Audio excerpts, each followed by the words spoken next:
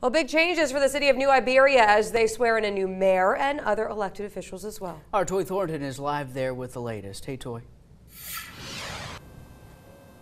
Big changes, all right, Danielle. As just a few hours ago, New Iberia swore in their new mayor, Mayor Freddie Decourt. Now, Decourt is taking the reins as mayor from Mayor Hilda Curry, who has been mayor since 2004. Decourt says he has plans to make his own strides in the city. However, with the city's budget issue, which the city, of course, lost $1 million in revenue due to tax declines, as well as the city's population decline. And we spoke with Mayor Decourt a few hours ago, and he says he and the new council are ready to get to work.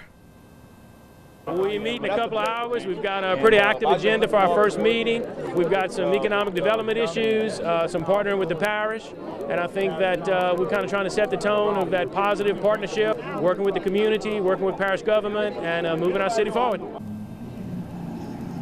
Now, the city also swore in their new council members today. 5 out of the 7 council members are newly elected members, and of course the other 2 are incumbents. Now, they are getting right to work as their council meeting is going. Their first council meeting with the new mayor and those new council member is going on right now as we speak. It just began a few minutes ago. That's all for now. We're live here in New Iberia. Toy Thornton, Acadiana's KLAF News. Back to you guys.